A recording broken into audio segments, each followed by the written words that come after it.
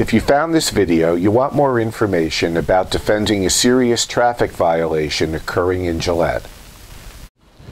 You just received a notification from the New Jersey Motor Vehicle Commission proposing to suspend your license. You have to do something within 15 days. You have to see an attorney to help you avoid this suspension. If we don't request a hearing, you're going to lose your driving privileges by the date contained in that notice.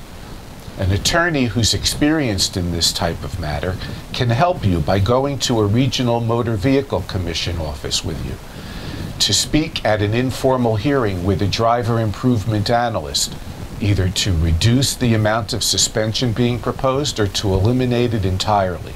But you have to act immediately. Call me at the number listed below. I'm Richard R. Uslan, for over 30 years providing statewide services for people charged with crimes, DWI, and all municipal court offenses. For more information, visit my website indicated on this video, or speak to another experienced, reputable, and dedicated attorney.